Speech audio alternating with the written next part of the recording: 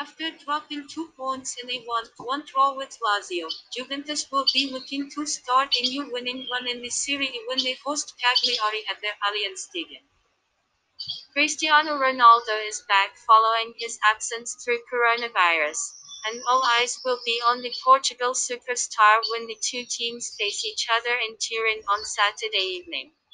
The likes of Ramsey, Chiesa, Bonucci, and Chiellini are all likely to miss the game with injury, while Rabiot is rated doubtful.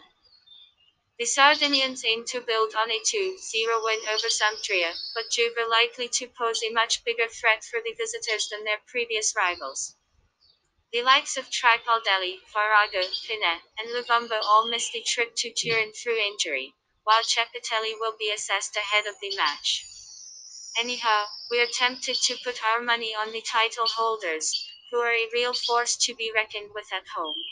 Prediction 3-1